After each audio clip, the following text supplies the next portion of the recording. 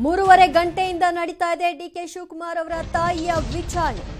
ರಾಮನಗರದ ನಿವಾಸದಲ್ಲಿ ಡಿಕೆ ಶಿವಕುಮಾರ್ ಸಹೋದರರಿದ್ದಾರೆ. 2 ಟ್ರಂಕ್ಗಳಲ್ಲಿ ದಾಖಲೆಯನ್ನ ಅಧಿಕಾರಿಗಳು ಹೊತ್ತು ತಂದಿದ್ದಾರೆ. ಡಿಕೆ ಪತ್ನಿ ಪುತ್ರಿ ನೀಡಿರುವಂತಹ ಹೇಳಿಕೆಗಳಿಗೆ ಇಡಿ ತಾಳಿಯನ್ನ ಹಾಕ್ತಾ ಇದೆ.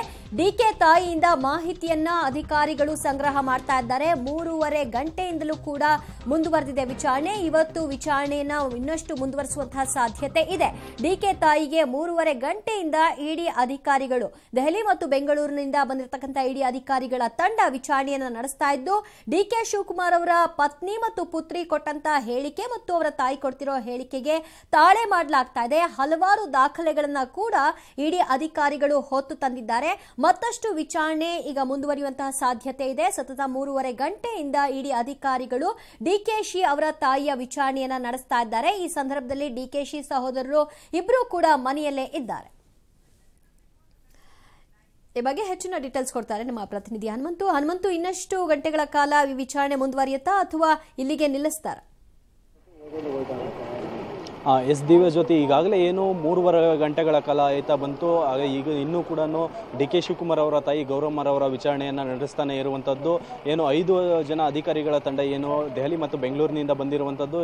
ಅಧಿಕಾರಿಗಳ ತಂಡ ಈಗಾಗಲೇ ಏನು ಕೇವಲ 20 ನಿಮಿಷಗಳ ಕಾಲ ಡಿ ಕೆ ಶಿವಕುಮಾರ್ ಅವರ ತಾಯಿಯಾಗಿರ್ತಕ್ಕಂಥ ಗೌರಮ್ಮರವರಿಗೆ ಊಟದ ಸಮಯವನ್ನು ನೀಡಿದಂಥದ್ದು. ಜೊತೆಗೆ ಅಧಿಕಾರಿಗಳು ಕೂಡ ತಾವೇ ತಂದಿದ್ದಂತಹ ಊಟವನ್ನು ವಿಚಾರಣಾ ಕೊಠಡಿಯಲ್ಲಿನೇ ಊಟವನ್ನು ಮುಗಿಸಿ ಜೊತೆಗೆ ಗೌರಮ್ಮರವರ ವಿಚಾರಣೆಯನ್ನು ಮುಂದುವರಿಸಿರುವಂಥದ್ದು. ಈಗಾಗಲೇ ಏನು ಡಿ ಕೆ ಶಿವಕುಮಾರ್ ಅವರು ವಿಚಾರಣೆ ವೇಳೆ ನೀಡಿರುವಂಥ ಹೇಳಿಕೆಗಳು, ಜೊತೆಗೆ ಅವರ ಮಗಳಾಗಿರ್ತಕ್ಕಂಥ ಐಶ್ವರ್ಯ ನೀಡಿರತಕ್ಕಂಥ ಹೇಳಿಕೆಗಳು ಎಲ್ಲವನ್ನು ಕೂಡ ಇವತ್ತು ಏನು ವಿಚಾರಣೆ ನಡೆಸ್ತಾ ಇರತಕ್ಕಂಥ ಗೌರಮ್ಮರಿದ್ದಾರೆ ಎಲ್ಲ ಒಂದು ಹೇಳಿಕೆಗಳನ್ನು ತಾಳೆ ಹಾಕಿ ನೋಡ್ತಾ ಇರುವಂಥದ್ದು. ಸಾಕಷ್ಟು ಈ ಹಿಂದೆ ಏನು ಡಿ ಕೆ ಶಿವಕುಮಾರ್ ಅವರು ಹೇಳಿಕೆಯನ್ನು ನೀಡಿದ್ರು, ಯಾವ ತಮ್ಮ ಒಂದು ಆಸ್ತಿಯ ವಿಚಾರಣೆಯಲ್ಲಿ ಇಡಿಯ ವಿಚಾರಣೆಯಲ್ಲಿ ಯಾವ ರೀತಿಯಾದಂಥ ಕೆಲವರು ಸಂದೇಶಗಳನ್ನು ನೀಡಿದ್ದಂಥದ್ದು. ಆ ಒಂದು ವಿಚಾರಣೆಯಲ್ಲಿ ಈ ಗೌರಮ್ಮರವರು ನೀಡ್ತಕ್ಕಂಥ ಹೇಳಿಕೆಗಳು ಏನಾದರೂ ಬದಲಾವಣೆ ಆಗ್ತಾ ಇದೆಯಾ ಅನ್ನತಕ್ಕಂಥ ಹಿನ್ನೆಲೆಯಲ್ಲಿ ಒಂದು ತಾಳೆಯನ್ನು ಮಾಡಲಾಗ್ತಾ ಇರುವಂಥದ್ದು. ಸದ್ಯಕ್ಕೆ ನೋಡ್ಬೋದು, ಈಗಾಗಲೇ ಏನು ಡಿ ಕೆ ಶಿವಕುಮಾರ್ ಅವರ ಒಂದು ಮನೆ ಏನಿದೆ ಈ ಕೋಡಿಹಳ್ಳಿ ನಿವಾಸ, ಈಗಾಗಲೇ ಇಲ್ಲಿ ಅಧಿಕಾರಿಗಳ ತಂಡ ಕೂಡ ಒಂದು ಬಿಟ್ಟಿರುವಂಥದ್ದು. ಈಗಾಗಲೇ ಏನು ಮೊದಲ ಮಹಡಿ ಏನಿದೆ ಈ ಒಂದು ಮಹಡಿಯ ಒಂದು ಕೊಠಡಿಯಲ್ಲಿ ಈಗಾಗಲೇ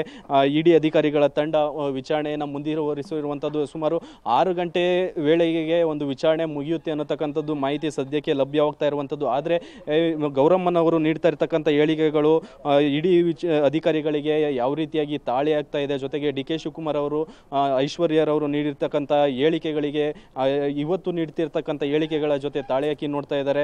ಯಾವ ರೀತಿಯಾಗಿ ಈ ಐ ಟಿ ದಾಳಿ ವೇಳೆಯಲ್ಲಿ ಸಾಕಷ್ಟು ಆಸ್ತಿ ಮೌಲ್ಯ ಹೆಚ್ಚಾಗಿರುವಂಥದ್ದು, ಜೊತೆಗೆ ಬೇನಾಮಿ ಮತ್ತು ಅಕ್ರಮ ಹಣ ವರ್ಗಾವಣೆ ಈ ವಿಚಾರದಲ್ಲಿ ಸಾಕಷ್ಟು ಕುತೂಹಲ, ಜೊತೆಗೆ ಏನು ಸಾಕಷ್ಟು ಅನುಮಾನಗಳು ಐ ಟಿ ಮತ್ತು ಇಡಿ ಅವರಿಗೆ ಮೂಡಿರುವಂಥ ಹಿನ್ನೆಲೆಯಲ್ಲಿ ಸಾಕಷ್ಟು ವಿಚಾರಣೆ ಕೂಡ ಮುಂದುವರಿಸಿರುವಂಥದ್ದು. ಇವತ್ತು ನಡೀತಾ ಇರತಕ್ಕಂಥ ವಿಚಾರಣೆ ವೇಳೆಯಲ್ಲಿ ಸಾಕಷ್ಟು ಮಾಹಿತಿಗಳನ್ನು ಕೂಡ ಈಗಾಗಲೇ ಇಡಿ ಅಧಿಕಾರಿಗಳು ಕಲೆ ಹಾಕಿಕೊಂಡಿರುವಂಥದ್ದು. ಇನ್ನು ಇವತ್ತು 6 ಗಂಟೆ ಸುಮಾರಿಗೆ ಈ ಒಂದು ವಿಚಾರಣೆ ಈಗಾಗಲೇ ಮುಗಿಯುವಂಥ ಒಂದು ಹಂತಕ್ಕೆ ಬರುತ್ತೆ. ಆದರೂ ಕೂಡ ಈ ವಿಚಾರಣೆ ನಾಳೆಗೂ ಕೂಡ ಮುಂದುವರಿಯುವಂತಹ ಚಾನ್ಸಸ್ಗಳು ಇರುವಂಥದ್ದು. ದಿವ್ಯಾ ಜ್ಯೋತಿ, ಥ್ಯಾಂಕ್ ಯು ಹನುಮಂತು ನಿಮ್ಮೆಲ್ಲ ಮಾಹಿತಿಗೆ.